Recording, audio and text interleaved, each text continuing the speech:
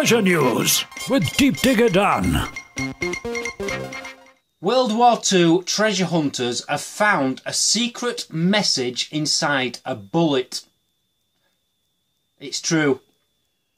So let's go back to the very start of this story, okay? In 1944, an Allied soldier south of Tuscany in Italy scribbled a little note, and he tucked it inside the shell of a bullet case, okay?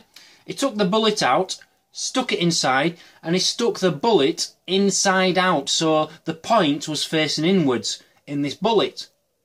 And he left it, and no one's ever found it, until these World War II treasure hunters found it in about January this year.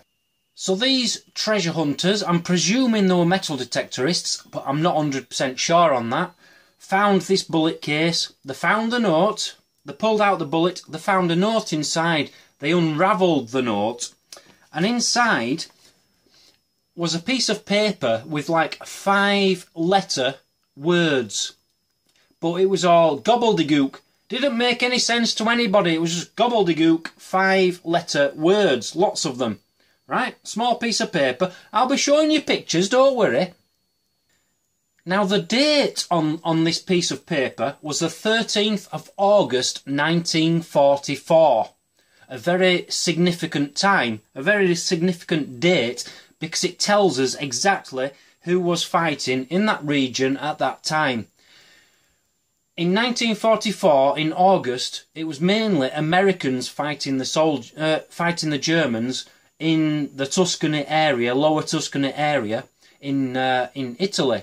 So they found this piece of paper, and every word is 5 letters, but none of the letters make any sense. It's not like reading a sentence, it's just gobbledygook. Now, in Morse code, I believe everything was put into fives, okay? So the words were in 5s. So it's like a Morse code type of thing, but it didn't make any sense in Morse code. But apparently secret codes were also put into 5 letters. This turned out to be a secret message, a secret code. So you're all probably wondering what words were on this note, aren't you? When they actually deciphered this code, what did the code say? You all want to know that. It turns out to be very funny, actually. It's quite a funny story. It's not usual to find a funny story coming out of World War II, but what was on this note is quite funny. So they translated the note. Somebody had an old code book which could translate the code, and they've deciphered it. And this is what the note read. Are you ready for this? They throw grenades, we pull pins and throw back. Notify reinforcements to stand down. They're not needed. Okay, so the story isn't that funny yet, but when you decipher the words and the time and the period and the soldiers involved, it becomes quite funny and very, very interesting. So let's get on to this. Italian grenades, okay? They were called, this particular type of Italian grenade which were being thrown, they were called L-type grenades, okay? And they had 2 pins. Now, the Italians surrendered to the Germans in 1943. And this is 1944. So the enemy who is throwing these grenades is not the Italians. This is the Germans throwing grenades back at the Allied forces, which in that area at the time were the Americans. The Germans are throwing Italian grenades, pulling the pin and throwing them, yeah? The only problem with that is the Germans did not realise that you have to pull 2 pins for this grenade to go off.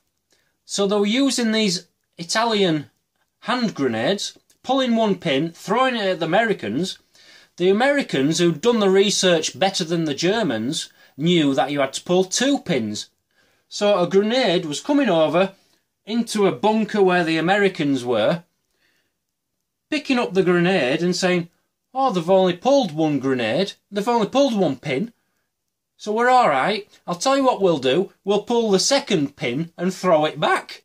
So you can imagine this American soldier sat in a bunker, writing on a piece of paper, I can't remember his exact words, but it was something like, they're throwing grenades at us, we're just throwing them back. You can imagine the Germans giving everything they've got, throwing these grenades, trying to attack the Americans, the Allied forces.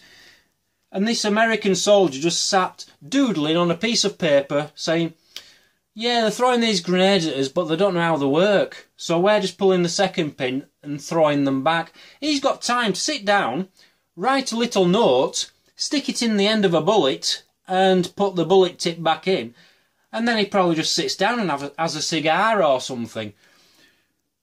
It's amazing. This actually happened.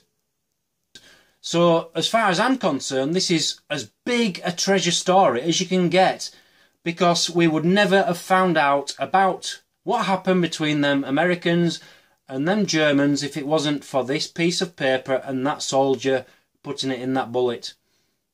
I do know that a lot of people are asking me to do an update on my last treasure news story, which was the Nazi train found in Poland full of gold, so the saying. I will be updating that story, and I could do that now, but I'm waiting for more fact to come out. There's a lot of rumours going around. There's some pictures coming around of treasure hunters in the area finding certain things. I don't believe most of what I'm reading. I don't want to just bombard you with rubbish. So I'm waiting for a few more facts. I will give you a story in the next week, hopefully, as an update to that. But this could drag on for years. But yeah, I haven't forgotten about it and I will update you.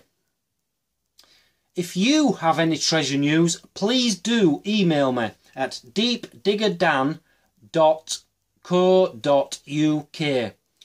Please send me your news stories, links to stories which you've read on the internet, because this is what's going to make this little thing happen, this treasure news happen. It all comes from you. I can't remember the name of the guy who sent me this story, but it's amazing. It's amazing. And I thank you very much for sending me it, mate.